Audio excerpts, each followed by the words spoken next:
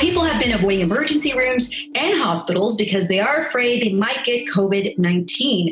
As a result, people who need emergency care are not getting it in time, if at all. Dr. Diana Henderson is the Chief Medical Officer for Methodist Hospital Metropolitan. She joins me today to give us some peace of mind on the ER situation. Doctor, welcome. What a good subject to talk about right now. First question, when should patients seek help and why is it so important not to wait? Some medical conditions are really important to have treated within 1 hour of beginning symptoms. Those such as heart attacks and strokes, it's really important to get to the emergency room right away. And what we're seeing is that people are scared. They're staying at home. And so conditions that could have been treated with medications then have really bad outcomes, and people become very ill and even pass away. Other conditions such as life-threatening infections, again, people staying at home, scared to come to the hospital, they could have been treated. And so we want people to know that even with COVID, you still need to come into the hospital. Yes, that's a very good point. And you're disinfecting. I know that's the concern for many, but you're disinfecting your hospitals. What's the procedure and how safe are they right now? Well, with healthcare, at all times, we want to provide a germ-free environment for our patients. And with COVID, we're just stepping that up.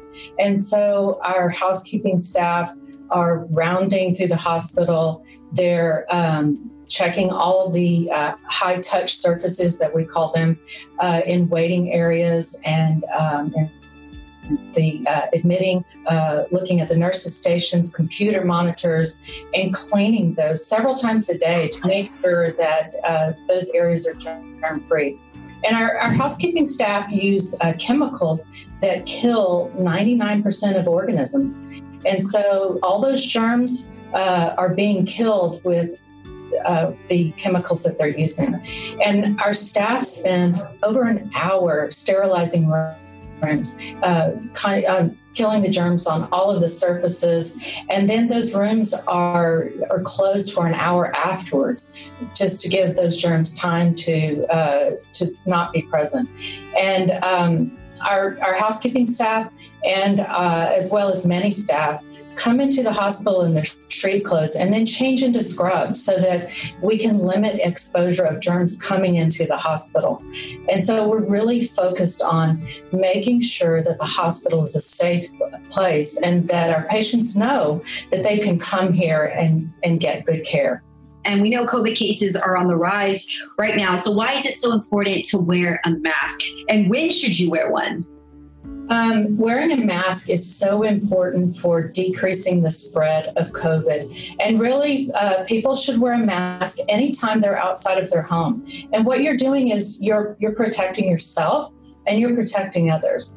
The other things that we really want to have people do is hand hygiene, washing your hands frequently, and then social distancing, staying at least 6 feet away from other people. And so our message is really stay at home, wear a mask, but when you need care, come to the hospital and know that it's a safe place. Well said. Thank you so much. So don't wait until it's too late. For more information, visit Methodist's website, KSAT12.com, or give them a call, 210-575-0355. Dr. Henderson, thank you so much and stay safe out there.